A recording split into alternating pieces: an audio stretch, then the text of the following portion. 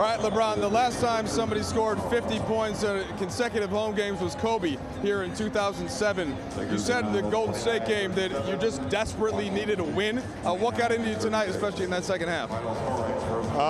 Just need to pick our energy up and a little bit get more detailed about how we wanted to attack the Wizards. And we did that, especially in the third quarter. We missed a lot of chippies, but we kept fighting, we kept defending, and I was able to hit a hot streak at one point. Again, 17 at the half. You got 12 in a row at a certain point in the third quarter. What is the feeling when you get in that mode and shots are falling? What's going through the head? What's going through the arm?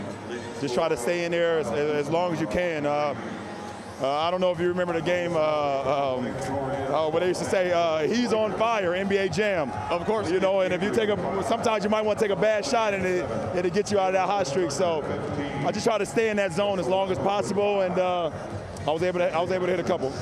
Notice that your mom is here and she got to come over and got a hug within the game. That's always got to be an extra little bonus, right, doing it in front of mom?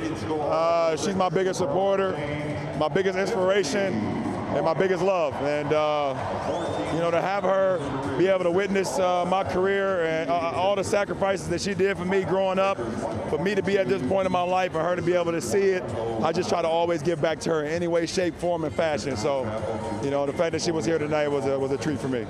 Last one for you, LeBron. It's been such a tough season. These fans continue to come out. You started to kind of experience that with them. It seemed like these last two games, how important is that to you? This is a Laker faithful.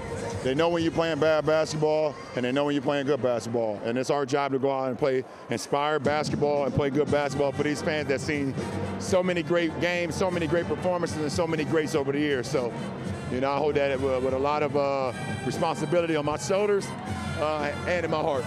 All right, if you're still on fire NBA Jam-wise, maybe go put the arm in ice. All right, cool it down a little bit.